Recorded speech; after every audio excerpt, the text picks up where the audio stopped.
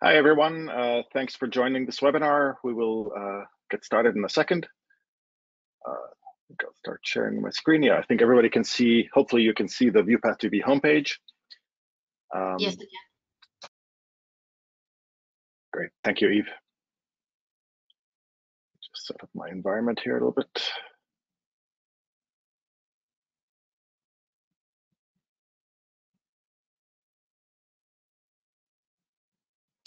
Okay, so I think we'll just get straight into it. We have a good number of people here. Thank you for joining. As you know, since you've signed up for this webinar, today we're going to be focusing on gene pages. So we're going to do a deep dive. I'm going to take one example gene page. I'll use one in ToxoDB, but then I'll hop around between PlasmoDB and TriTripDB, and if we have time, I can jump onto other resources just to highlight different sections of the gene page. Before I get started, my name is Omar Harb, and I work for the VEuPathDB project. I'm joined today by Evelina Basenko, who is also part of the outreach team. She'll be answering questions in the background or letting me know if there are any questions that come up that need to be answered live. So, and that comes to the asking questions. If you do have questions, in your GoToWebinar control panel, there should be a question and answer section, or a question section. Just type your question there, and this way it's logged and we can keep track of it, and then we'll answer them. Okay, so again, in case you are not familiar, VEuPathDB, the eukaryotic pathogen vector and host informatics resources, is funded primarily by the NIAID, so National Institute of Allergy and Infectious Diseases, but we also do get funding from other resources. In particular, it's important to mention the Wellcome Trust in the UK, where they fund various aspects of the project, and in particular, they funded many of the components, some of the components that were added to VEuPathDB, such as TriTripDB and FungiDB. VEuPathDB itself is the what we call the portal or the parent database, but it includes multiple different resources.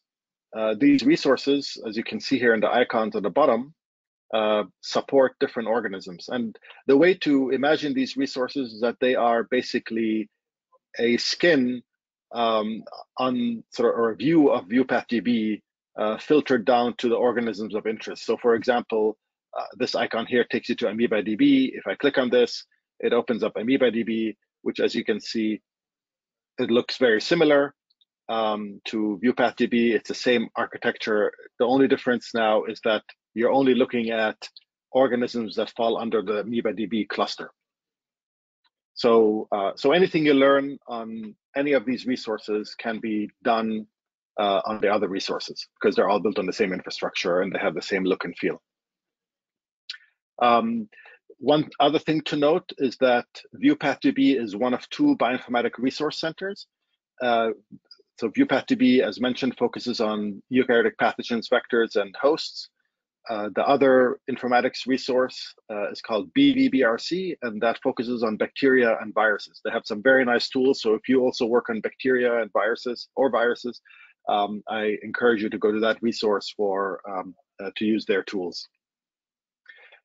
In addition to the main genomics resources, we also have a database called OrthoMCL, and this database is used for defining orthology.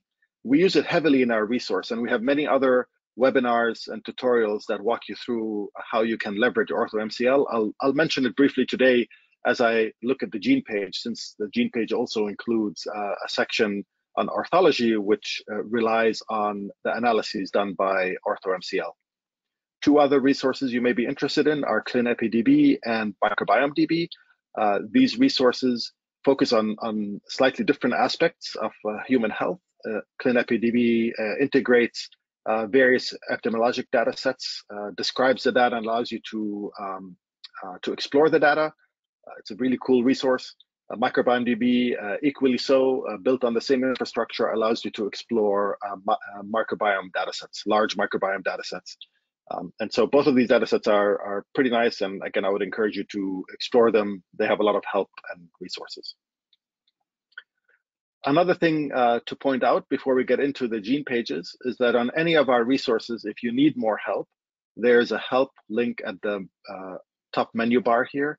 If you click on this, you can select from the options down here, including learn how to use VEuPathDB.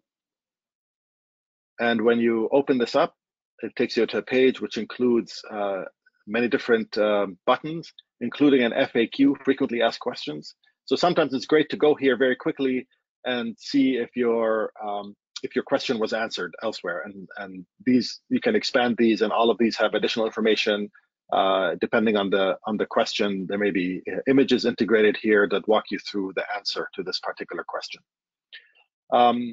Another important aspect here is to point out that all of our webinars are recorded, just like today's webinar. It's being recorded and it'll be shared with you. And you can explore previous webinars. So I might point you to previous webinars today, because many of the items I'll describe have been described in more detail in previous webinars. They're all recorded, available here, and you can access them on YouTube in our YouTube channel. So you're welcome to explore them here, or you can go directly to our YouTube channel. There's a link up here at the upper right-hand corner of the website, and you can go and explore our channel and see what else is available to you. And the last thing I'll tell you about this learning how to use VEuPathDB section is that we also have links to all of our workshops. So any previous workshops that we hold, or future ones which you may be interested in learning about, we provide you with all the exercises. So for example, I'm just taking you to this virtual workshop which was held last September. Some descriptions here at the top. And as you go down, you'll see here that we have various sections, links to exercises, and also any recordings that were taken during that particular workshop. And so you can, asynchronously go through this and take some of these exercises and watch the YouTubes that go along with them in case you're interested in learning more about a particular section. Okay, so I'm going to jump to ToxoDB here, and I'm going to start by, and we're going to, today we're going to take a deep dive into gene pages. So I will start by, navigating to a gene page. So how do you get to a gene page? And so there are many ways of doing that. One way is you can just search for a particular gene name, right? So for example, if I'm interested in Aurora kinases, right, I can start typing Aurora right here, and I could stop and I could just run this. So any kinase with the word Aurora would or any item in the database, we call them records. Any record in the database that has the word Aurora associated with it will come back. And if you look here at this filter on the left, you will see that it came back with genes. There are 256 of them. And also it came back with compounds. There are 4 compounds in the database that have the word Aurora in them. So depending on what you're interested in, you may want to filter your results. In our case, we're going to be doing a deep dive into gene pages. So I'm going to select genes. And now I'm down to 256 genes, but of course, these are many, many genes. So I may want to filter these further and look for genes in ME49, which is one of the Toxoplasma strains. So no reason to worry about this. And so I'm going to apply this filter. And so now I'm looking only at the 8 genes that came back that somehow were filtered when I typed ME49. I must have some other weird filter applied. Let's clear this again and try it again and apply. Okay, so here are all the ME49 ones. And I'm just going to go ahead and select that first one. And if I click on this, it's going to take me, apologize, ignore this. So it's going to take me to the gene page. Okay, so this is the gene page.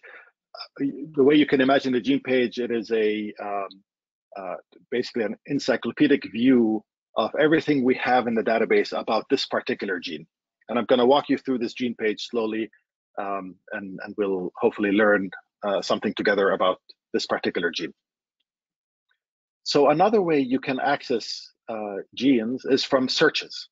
So actually two searches I'll show you. So one is this, if you remember, the way I came to this gene is by looking for a word and then finding the gene of interest. But also it might be that you actually have the ID. So let's say I had this ID, I know exactly which gene I want to go to, I can just type the ID up here and run it, and it gives you a search results. But here it focuses on the particular gene, because anytime you search with a gene ID, if it exists in the database, we give you this focused view here, and so we know this is the gene itself, and so we'll go ahead and select it.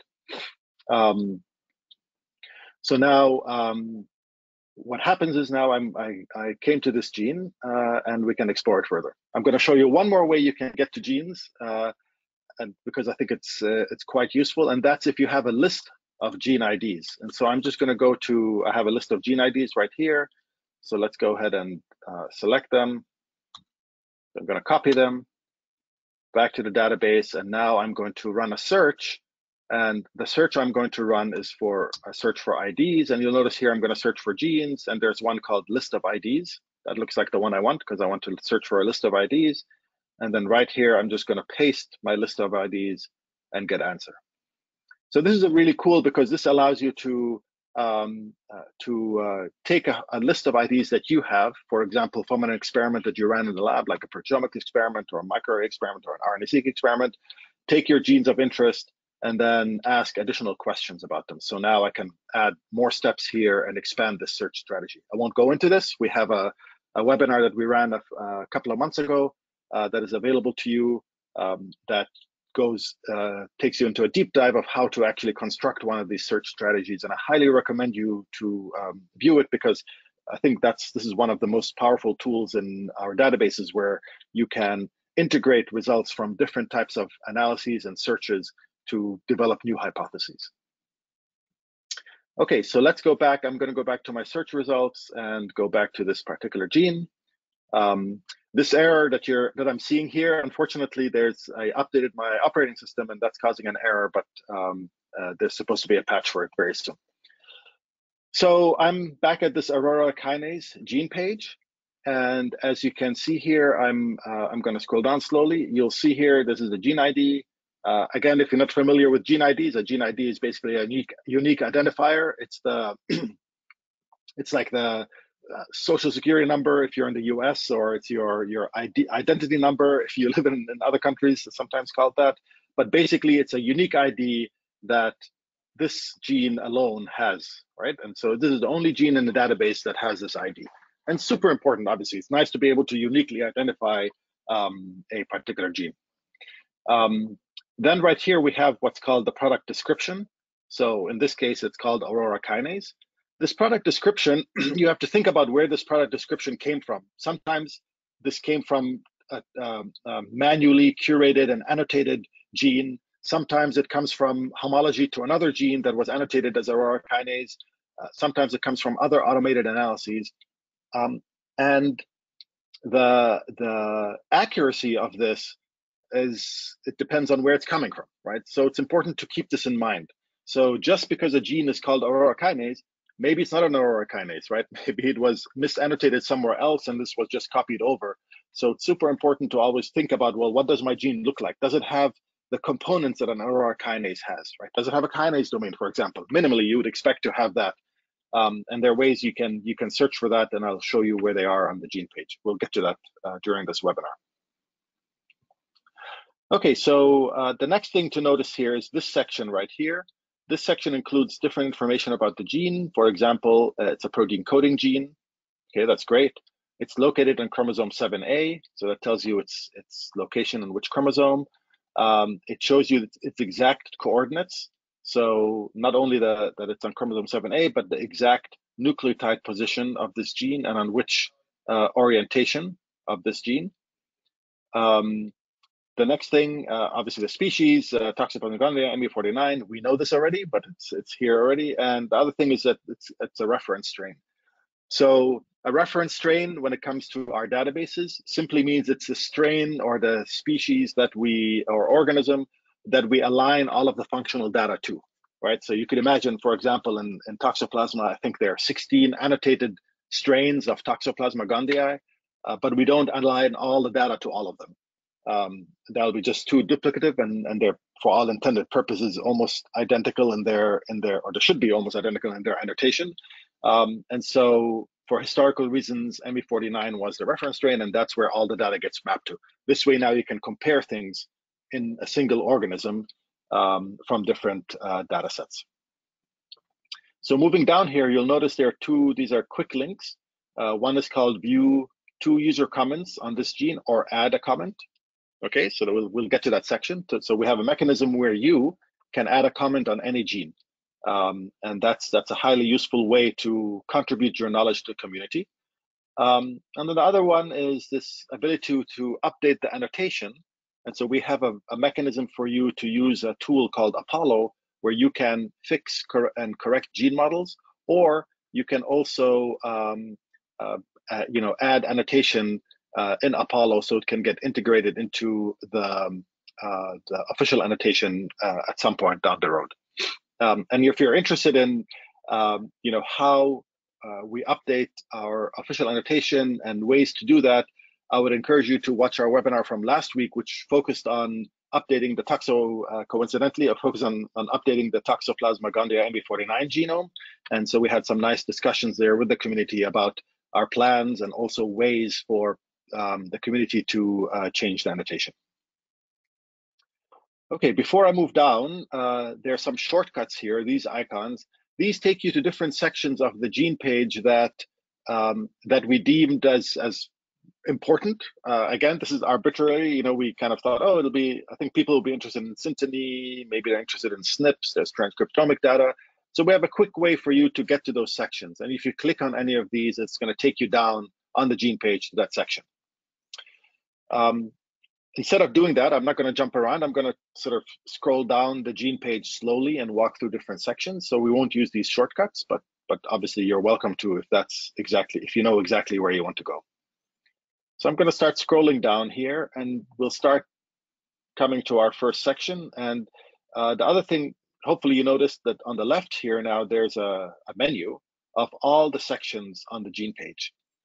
You can expand all of these, right? And you'll see that each category, like gene models, for example, has multiple subcategories. And you'll see here, we're in the gene model section, and there are multiple subcategories that all fit under this here. And you'll notice there's this little arrow here.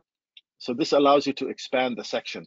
So, and this is very tricky, right? It's hard. Most of these sections are closed by default because our gene pages are dynamic, and the sections will load automatically when you open that section. Otherwise, the gene pages will become super slow if we have all the sections open by default. But the nice thing about it is that you can go to any section you want, click on this little arrow, and explore it. And in fact, I would encourage you, if you are working on a specific gene, whatever database it is, make sure you go to that gene, and you should just spend some time and explore every single section of your gene of interest, because you might find some really interesting information there that you weren't aware of before. Okay, the other thing you can do, if you notice here, there's a little dot. This dot indicates where you are on the gene page. We're in the gene model section. If I move down, you'll notice that the dot will move. Now I'm in the annotation and curation section. Let's go back to the gene model section. There we go. The other thing to notice, this menu allows you to select sections or unselect sections that you don't want to see. So for example, if you never care about gene models, that's nothing, and you don't really want to see them on the gene page, you can customize your gene page. So I can click this, and now the gene model section has disappeared. I can also take away, let's say, the annotation. Let's say I'm not interested in that. And let's say I'm not interested in taxonomy. You can take that out. And so now all of these sections will disappear, and that's remembered in your cookies. And so the next time you come back, they should have the same configuration of the gene page. I'm going to turn these back on since we're interested in for this webinar. Okay, so here they come back. The other thing about this menu item, or menu on the left, is that you have this filter table. And this is a common theme throughout all of our databases. We have these this ability to filter whatever table you're looking at. In this case, we're looking at a table of contents. And so now I can go in here, and let's say I'm interested in finding RNA-seq data. I can just start typing RNA-seq, and now all of a sudden it tells me, oh, there's a transcriptomic section in the transcript expression. That's where I'll find RNA-seq. And then if I click on this, it's going to take me down to that section on the gene page. Okay, so I can remove this, and I can quickly, there's a little arrow here on the bottom right, which allows me to quickly go back up to the top of the gene page. Okay, so now let's take a look at this gene, at the gene model. So you'll notice here that it's telling me that this gene has one exon, it has one transcript. A gene can have more than one transcript, obviously, if it's alternatively transcribed. And then as we move down, you'll see here this gene model section, which I expanded, and it shows you the genome browser view for this gene. And remember, this gene had one exon, and what we're seeing here is one big box, basically, or a rectangle. That's my gene, and it's a single exon. There are no introns in there. If you look at the gene that's upstream of it, or on the left-hand side, you'll notice that this gene has multiple introns, these little lines that connect these rectangles together, and we can count these exons: 1, 2, 3, 4, 5, 6, 7. This gene has 7 exons. Another thing to notice here about this is that these gene colors are different. One is blue and one is red. And these simply signify the orientation of the gene, on which strand of the DNA this gene is encoded. And so you can see this gene here on the left goes from left to right. It also, there's a little arrow here at the end of it to also signify the direction. And the gene we're interested in, the aurora kinase, is going from right to left. And the other thing to note about these genes, you'll notice that there's these white rectangles on the right-hand side and left-hand side of the gene. These are UTRs, so the untranslated regions of the gene. So there's a 5' UTR and a 3' UTR. These are not annotated for every single gene, and also it depends on the organism. The annotation of these is not very straightforward and often not available, but when available, we do include them in the gene model. And again, as I mentioned before, you can annotate this gene using Apollo, and you'll see here there's a link to Apollo. And if you're interested in annotating a gene using Apollo, there we have lots of tutorials, and last week's one has some quick tutorials on how to do this. You can click on annotate this gene in Apollo, and you can add UTRs to a gene, for example, if you know that a gene has specific UTRs and you want to indicate this. Okay, this view here is coming from the from our genome browser. We use a genome browser called JBrowse, and you could go to that genome browser by clicking on View in JBrowse. Again, we have webinars that are dedicated just to the genome browser, and I would encourage you to explore these. We'll probably have another webinar coming up soon where we'll cover the genome browser again, and we will post that obviously on our website and on social media, and so you'll hopefully know that this webinar is coming up. But the genome browser allows you to visualize data just like we're looking here. And if I scroll down, you'll see there's a lot of data here, and you can load many other data sets in the genome browser if you go to the genome browser. This is just a customized view on the gene page pertaining to things that we thought are important for gene models. There are many other types of data that might be important for gene models, which you would want to go to the genome browser and turn them on and work with them there. So a couple of other things to note. There's a community annotation track in this gene model section, and you will see here that on the right-hand side of this gene, of our aurora kinase, there are, in the official annotation, there are 2 genes, okay? But you'll notice here that the community annotation, there's an annotation or a new gene model here that covers both of these genes. So most likely, or not most likely, that's probably the case here, that these 2 were erroneously annotated in the official annotation. They should be really part of a single gene. This data is not coming from nowhere, it's coming from real evidence, real RNA sequence data. So as I scroll down, this is a track that combines all of the RNA sequence data that we have in the database. And you'll notice here that there is expression for this gene, and there's evidence that maybe this gene encompasses the whole area. And as we scroll down, you can see, for example, for this gene on the left side, you will see that there's some really good exon evidence. Wherever there is a peak, that means that there's expression. And when there's a trough, that means that there's no expression, most likely an intron. And we also have an additional track here, which is really unique to VEuPathDB resources, where we take any read that spans an intron, or spans an intronic region. So reads coming from the RNA, from the exons, basically, because that's what becomes RNA. that had to be split when we mapped it back to the genome. So those become evidence for the existence of this intron. And so anytime we have reads that support this, we include them here, and you can click on this and actually get more information. And so, you can quickly see that this particular intron is supported by 2020 reads, right? So it has some really good support for this intron to be there. And so you could be very confident that this intron is correct, right? Same thing if you look at the Aurora kinase, you'll see that there's no evidence for any introns in it, so you could be confident that most likely this gene model is correct. Okay, so I'm going to start moving down, and as you probably can imagine, we can spend a whole section just looking at the genome browser and a whole webinar, and we will do that in the coming future.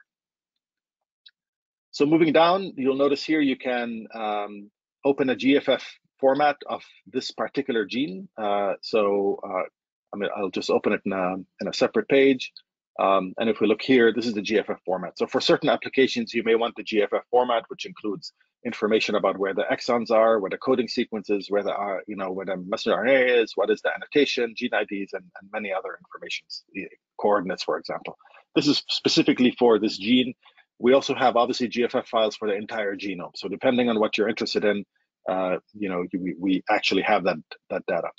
One thing I didn't mention to you earlier, that anytime you're working on either on a gene page or running searches and you're stuck or you're not sure where to find something, and encourage you to contact us. So if you click on the contact us link here, it opens up a form where you can quickly go in, type your information, and type your message here and submit it. It gets logged into our tracking system, and one of the outreach team will respond to you within 48 hours or so. Okay, so let's keep moving down. We have a section called transcripts, and I'm just going to open these one by one, and so we can explore these further. Some of these sections you might find, oh, well, this is not terribly interesting, so I don't care about it. But this one just tells you that this has a transcript. This particular gene, this Aurora kinase, has a transcript. It's 1 exon. This is the transcript length. This is the protein length, and it's a messenger RNA. So nothing magical here. But in some cases it might be useful for you depending on what you're doing. So let's move down. You'll see here there's the community annotation from Apollo. For this gene, we know there aren't any because there wasn't a community annotation track gene for this particular gene. So there's no information here, which is fine. The product description, again, this is the product description that was at the top of the page as well, and where it came from. So now you can see if we have this information, we include it. So you can see that this came from GenBank. So this came from the annotation that we loaded. Alternative product descriptions. So sometimes the gene was called something else at some point. So maybe it wasn't an Aurora kinase, it was called maybe something, whatever, upregulated kinase 1 or something. And so that would be, if we have that information, we load it right here. If it has a gene name, like AUR1, for example, we would have it. This one does not have a gene name. Names, previous identifiers, and aliases. This is very useful because often gene IDs change over time when annotations are updated. And you can see here, this particular gene has many different alternative gene IDs. And so, for example, these were old gene IDs in ToxoDB. So if our system is working properly, I'm going to give it a test. So I'm going to copy this gene. I'm going to paste it in the search up there. And now it found me the same Aurora kinase that we're looking at. So that's good. So that means this is working. And so we will continue moving along. Okay, so these are nice and useful. So anytime you have old gene IDs and we have them, we map them back to the official genome, and then they become available in the searches. If we have notes from the annotators, they're available here. And so you can see there are some notes here, and these may be useful to you. And then we have this user comment section. And so I'm going to open it up. And again, let me actually scroll back up to the top of the page. Remember, up here, we have this view to user comments or add a user comment. If I click on this section, it's going to take me down to this user comment section. And you will see here that 2 people added user comments about this gene. And those are people like you in the community. These were not added by an expert curator. These are added by scientists out there who work on these genes. These people in particular work on these genes. So they did a couple of things. They provided information. So I'm going to go and visit one of these user comments in more detail. And so I open it up in a new tab. So here's the user comment that I clicked on. And you'll see here, there's the content. They added some information about this gene, which may or may not be useful to you, but it is extra information. They included a PubMed ID, which allows you then to go quickly to PubMed and see the paper that they were talking about. They added 2 PubMed IDs in particular. And then if you scroll up, somebody else, that was the second comment that was added to this particular gene. Okay. Okay. So double check and make sure there aren't any questions. So again, if you do have any questions, feel free to type them in the question and answer session, in the question section of GoToWebinar. Okay, so let's move down.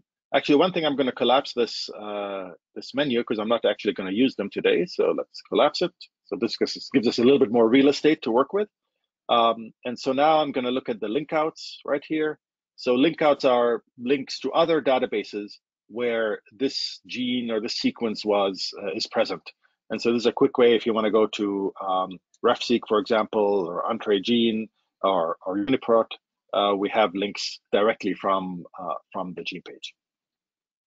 Genomic location, this should not be a surprise. We already saw it all the way on the top. We have the chromosome, the location, the organism of variation, and then you could also view it in the genome browser straight from here. Literature, if you open this up, if we have any, it'll show up here.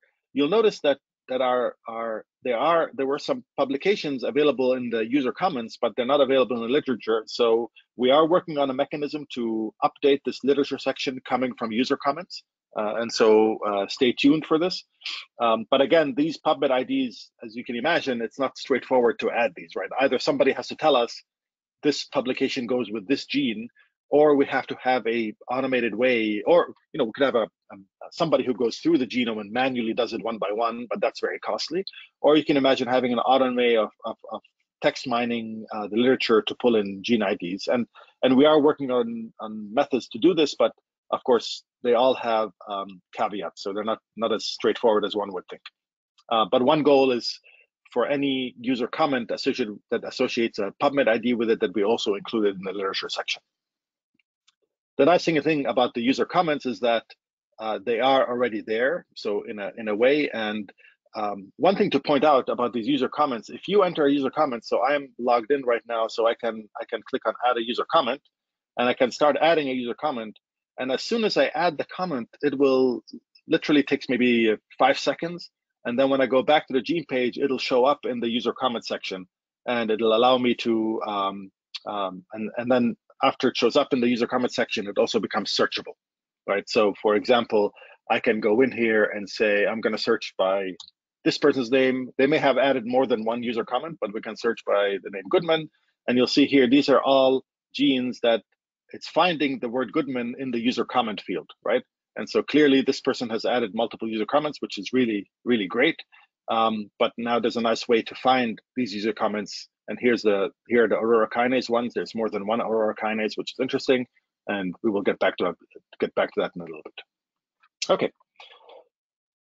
Let's keep moving down. Literature, taxonomy. I think, again, should not be any surprises. This is coming from the NCBI taxonomy, but it shows you exactly where this particular strain falls under the taxonomy.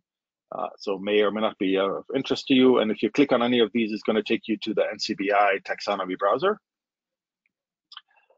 There's a section called orthology and synteny, and this, depending on what you're interested in and your interests are, this could be a very, very useful section. So 2 things to note here. One is, this is the orthology group this belongs to, and I'm going to click on this and open up in a new window, and we'll get to this in a second. But this is loading the group in OrthoMCL that this gene belongs to.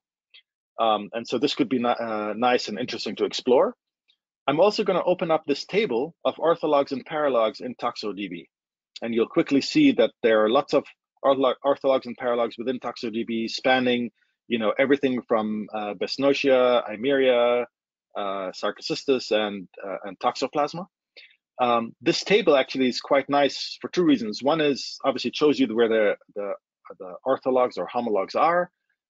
It tells you if that particular strain where it came from is considered a reference strain.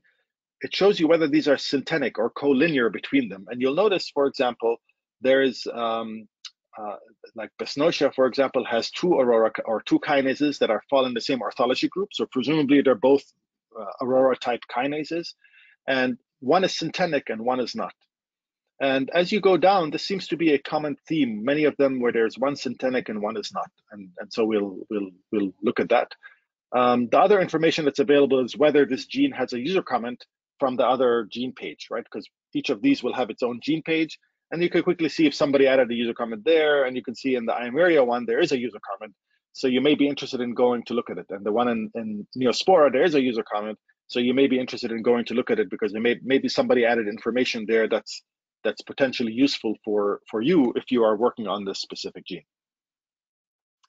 So you'll notice here that there are little boxes here that you can select these genes. And at the bottom here, you can run a quick cluster omega alignment. So let's go ahead and try that. So I'm going to go ahead and take these two Besnoisha aurora kinases. Let's take these two cyclospora aurora kinases. Let's move down and take these two cystois sospora aurora kinases. Here's an Eimeria one. Let's make sure we're picking the right, the same species. I'll pick these two. Let's keep moving down. And so obviously you can move down and do it like I'm doing right now, or we can also start filtering and say, well, let's find MB49. So it automatically includes the gene we're looking at, and then we're going to add the second one because MB49 also has a second one. Let's pick Neospora. Here are two Neospora. Let's pick these two. I don't know which ones are better. Doesn't matter. And let's pick Sarcocystis. And so here are two more. And so we've picked now a bunch of proteins that we want to align with each other. And I'm going to run this clusteral alignment. Just going to open a page. This may take a few seconds, so we'll let it run. So while it's running, I'm going to go back here to the to ToxoDB, and you'll notice that we're back to our table, and there's an orthology group. And so let me quickly check and see if this is done, and then we'll be done. Okay, so it is done. So here's our quick alignment, and you can scroll down and look at the alignment, and you'll see that it's variable depending on where you are. Remember, looked like we had two classes of aurora kinases, ones that were synthetic and ones that weren't. So this may be interesting. But from the alignment, it's obviously hard to tell. I'm going to go up to the top of the page, and you'll notice here you can view this in a phylogenetic tree. And so I'm going to open this. This opens up in the interactive tree of life. And what you can quickly notice here is that these aurora kinases broke into two clades. This is just a very quick and dirty phylogeny. Obviously, I wouldn't bet too much on this, except to give you a quick and dirty view of this. Not surprisingly, in this case, there are two clades of aurora kinases, and I bet you some of these are going to be the ones that are synthetic with each other, and the other ones were the ones that were not synthetic with the particular aurora kinase we're looking at. So this is not terribly surprising, but kind of a nice way for you to quickly look at the structure of these genes in a particular for a particular gene. Okay, so quickly, when I took this and I clicked on the orthology group, so if we look at it here, this is the orthology group in OrthoMCL. You'll see here that this contains 1,199 genes. This is equivalent to a gene page in OrthoMCL. This is the group page, basically. And there's a lot of information here that's useful. We do have a webinar that was completely dedicated to OrthoMCL, so I would encourage you to take a look at it as well. But very quickly here, you can now look at the phylogeny of this, or the phyletic distribution of this gene, the homologs of this gene across the tree of life, pretty much. So between bacteria and various eukarya. And so you can see that it's present in many places, and you may want to explore these further. So if you look at the alveolates, apicomplexa, and the coccidia, where toxoplasma is, you can see the number of times this gene appears.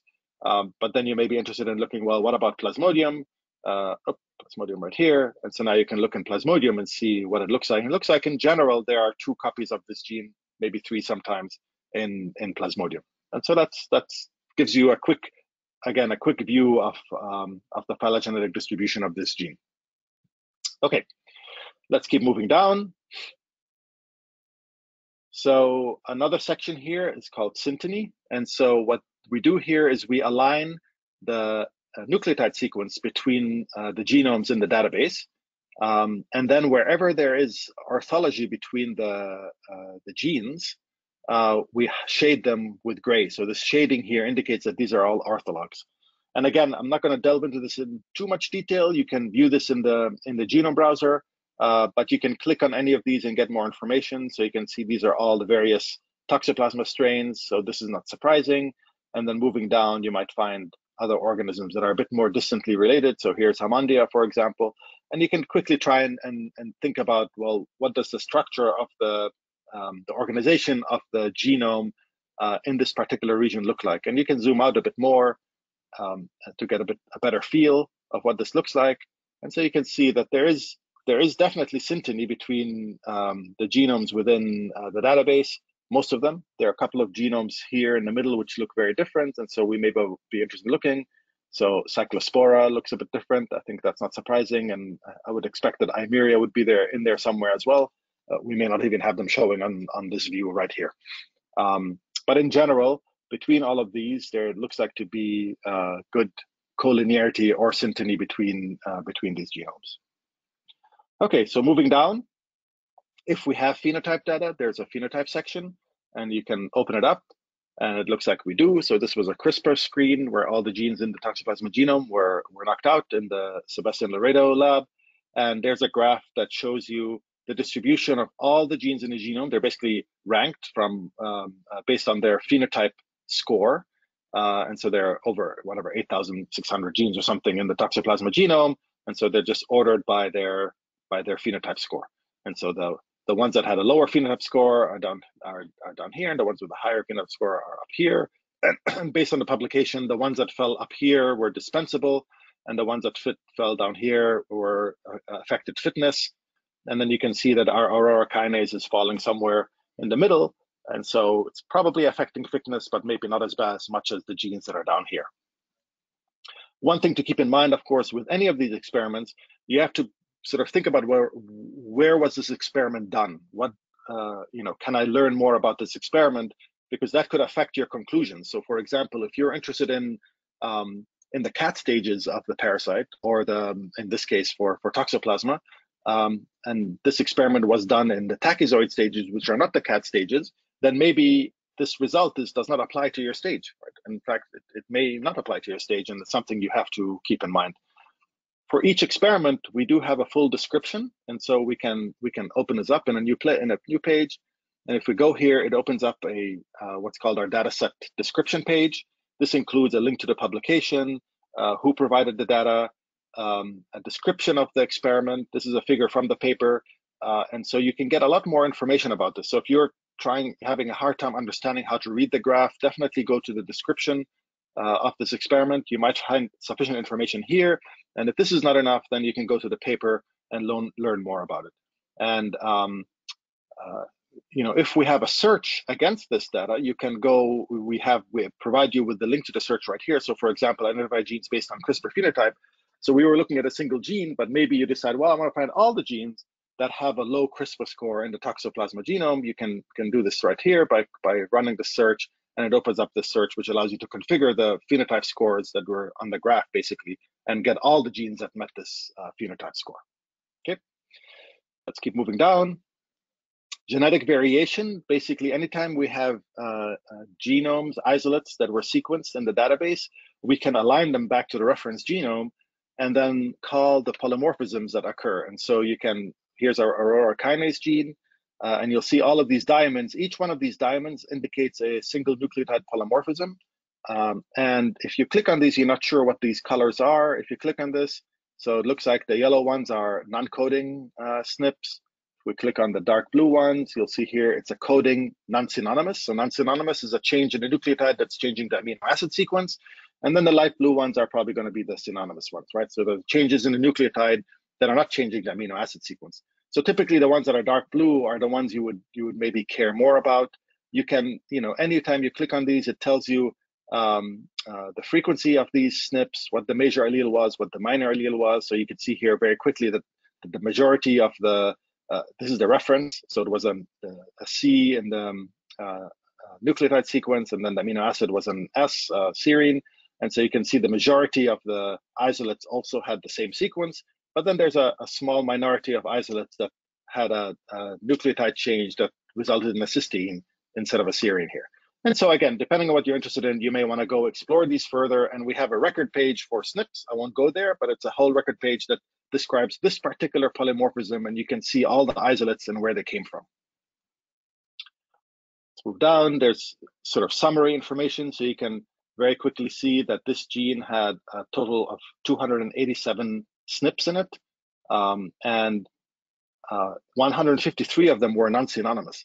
To me, that seems like a very high number of non-synonymous SNPs in here, and it may or may not be, depending on the organism.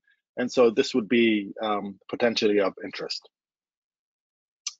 Let's move down. There's a transcriptomic section. So here we can start understanding more about where this gene is expressed. And you'll notice here there are 3 subsections. One section is the RNA-seq transcription summary. Let's open this.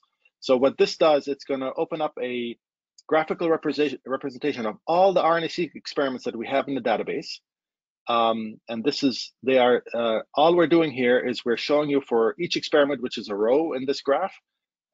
Each dot is a sample in that experiment. And then the x-axis is either the log 2 of the transcripts per million, or you can just look at the transcripts per million themselves. The point of this is really to give you a quick way to see if there are any experiments where there's a big difference between the expression of this gene in the different samples, right? So for example, this experiment right here, which is showing you, some parasites treated with something. I don't know what they're treated with, some kind of a drug. It doesn't really matter. But you'll see here that the change in this aurora kinase is not a lot between any of the treatments, right? So maybe not an interesting experiment to look at. And you can see there are many experiments that sort of there's not a big dynamic range between. But then they have this experiment right here, where you see that, wow, there's a big difference. And if I click on this, you can see the samples. There's this FZ sporozoid compared to sporozoids compared to tachyzoids with FZ sporozoids. So right now, I don't know anything about this experiment, but I do know that there is a big difference between the expression of this gene in the different samples. So I would be interested in exploring this experiment a little bit more. So I'm going to scroll down to our transcript expression section, which includes all the expression data. Notice that it's not only RNA-seq, there's also microarray data, which is not represented in the summary graph above, but you can explore these as well. But then there's the RNA-seq experiment. And remember, I'm interested in this experiment from the Gutin lab, so Pascal Gutin. And I want to go in here and I can try and look for it by scrolling down here and finding it, or I can simply just filter by the name of this person, Pascal's name, and now it takes me to that experiment. I can expand it, and now it shows me, first of all, if you look at the name of the experiment, it tells me that this is a dual RNA sequence, right? So they must have done a parasite and the host, and it looks like they did this in rat intestinal epithelial cells. So that's interesting. So I'd be interested to know, I wonder if the host is responding differently. And you'll see here's the frozen sporozoid. There's no expression. Okay, well, it turns out that's maybe not surprising, right? They're frozen sporozoids. So maybe this is not terribly surprising. Okay, so that's okay. I can look at this. I can go again to the full description of this experiment and look at it here. You can get more information. And this is where you'll find out that, oh yeah, this turns out they're frozen sporozoids, and then they mix the frozen sporozoids with tachyzoids or sporozoids and looked at the change in expression in the host cell. So maybe their main goal here was to look at host cell changes. And so maybe really what I'm interested in is learning about the host cell expression changes. And we saw that there's maybe a big difference between the frozen sporozoids and the sporozoids themselves. That would be a good question to ask. So I can quickly from here, we have an associated dataset section. I'm going to go ahead here and go to HostDB to this particular experiment. And what will happen now, it takes me to the dataset page in HostDB. It looks the same, right? It's the same dataset. But now I'm going to scroll down here and I'm going to run a search for differential expression. And this is this experiment. I've already tried this before just to make sure it works, but I'm going to compare the sporozoids to the frozen sporozoids. And I'm going to look for any rat gene, basically, that's differentially regulated when I compare live sporozoids to frozen sporozoid infection. And then you can get an answer. And it shows me that there are 22 genes that met this criteria, and then you can explore them further.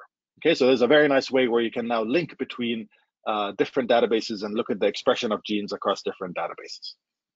Okay, so let's stop here. I'm going to say, okay, and the nice thing about this filter table is you can now look for other types of experiments. For example, if I'm interested in the cat stages, I can start typing feline. And here you'll notice there are 2 experiments that include the word feline in them. And here's one that shows you the full transcriptome across the entire life cycle of Toxoplasma, including the cat stages, these enteroepithelial stages.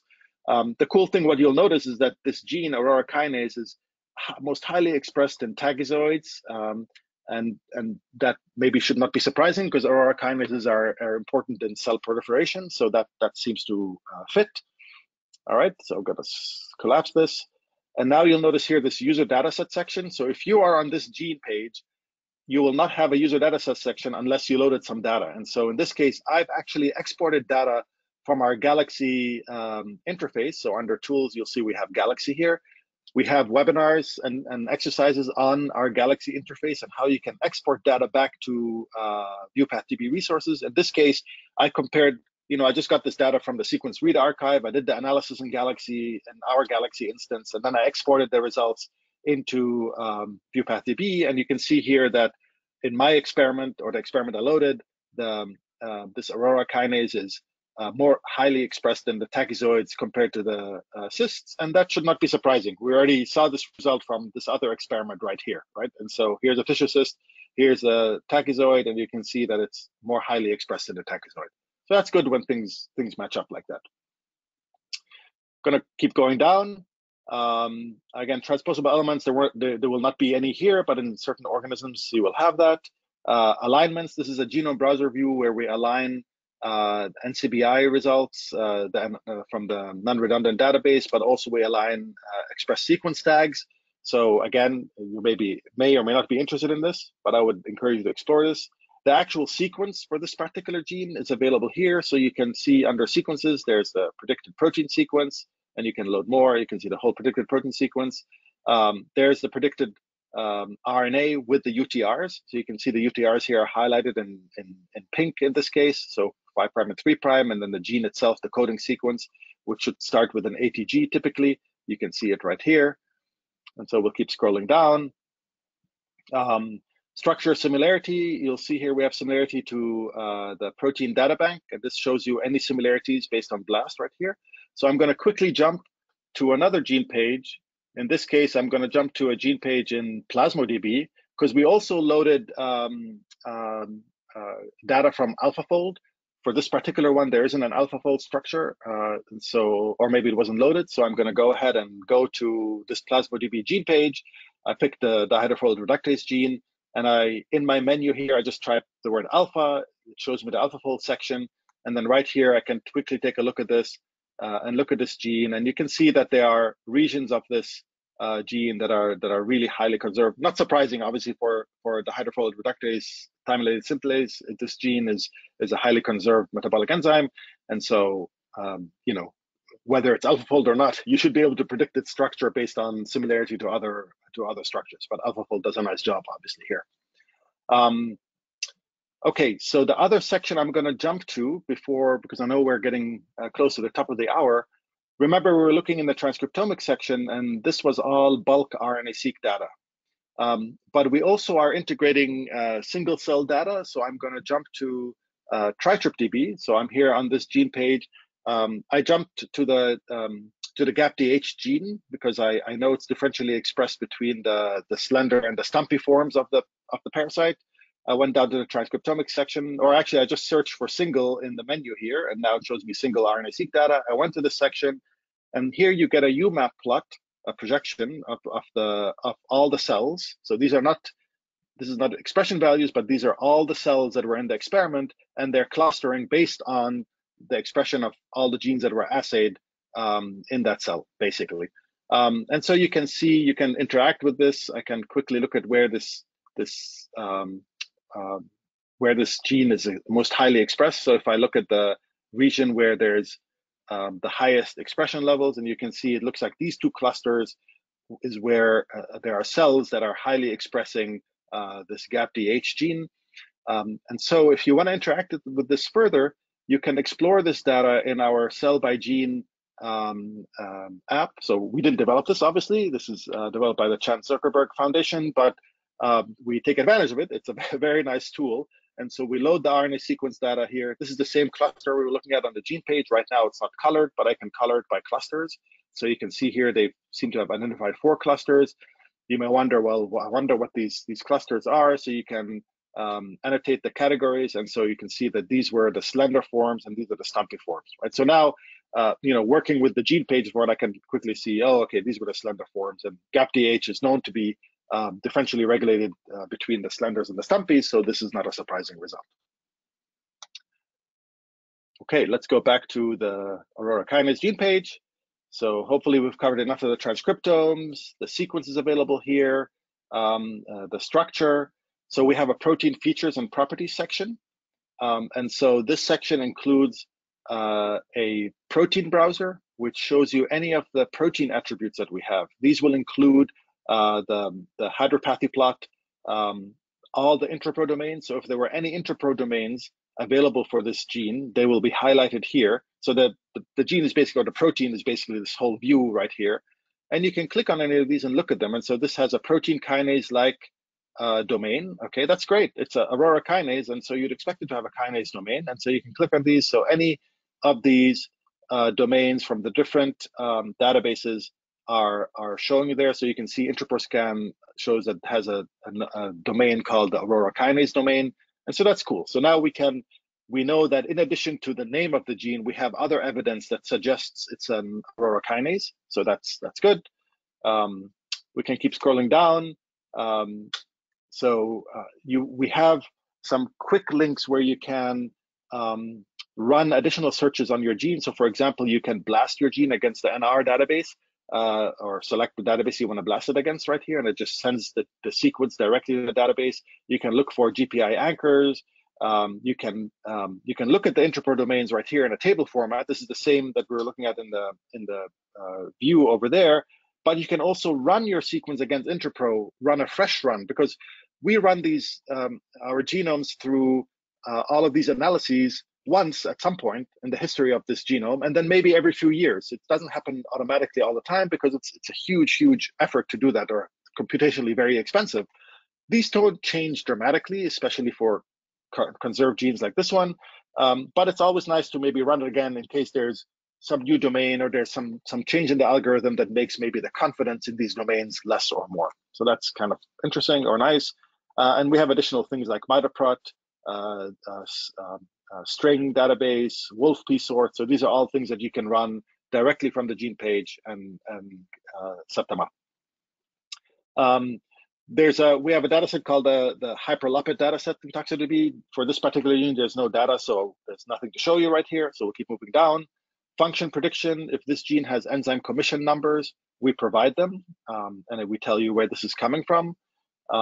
We also provide you with the Go terms, so you can see the Go terms and where they're coming from. So for example, this has a protein phosphorylation Go term, which is not surprising. It has an ATP binding Go term, which is also not surprising for an Aurora kinase.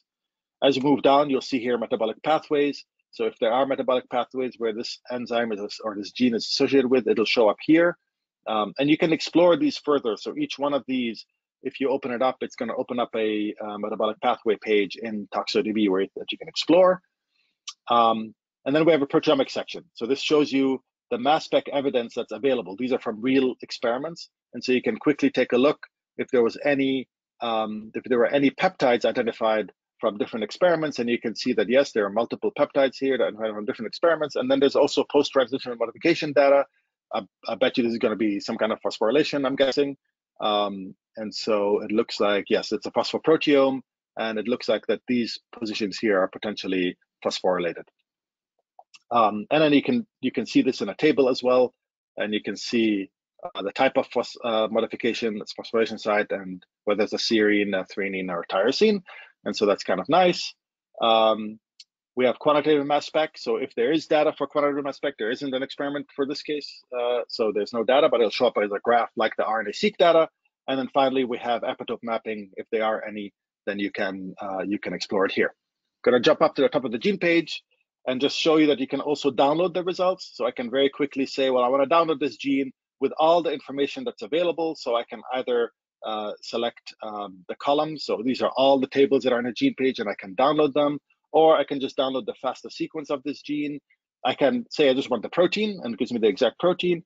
Or I can actually select the genomic sequence, and I can configure exactly what sequence. So let's say I want the upstream sequence for this. You can actually configure it right here. Okay, so I'm going to stop here. It's the top of the hour. I don't think there were any questions, but if there are any questions, I'll hold on for maybe 10 seconds or so. If there are questions, feel free to type them.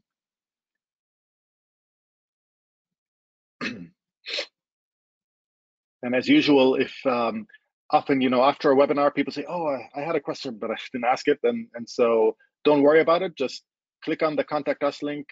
Just let us know. Say, I attended this webinar and I was confused about something you explained, or I have additional questions, and feel free to ask them, and we're more than happy to answer them.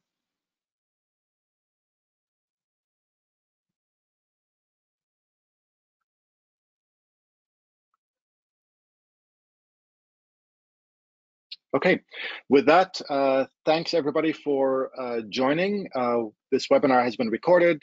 You will get a link by tomorrow with the webinar recording, and it'll be available on our YouTube channel and, of course, in our webinar page in all of our resources. Again, everything I showed you today will be applicable to any of the VEuPathDB resources. So please explore your gene of interest to learn more about it on the gene pages. Thank you very much, and see you soon. Bye-bye. Thank you, everyone. Bye.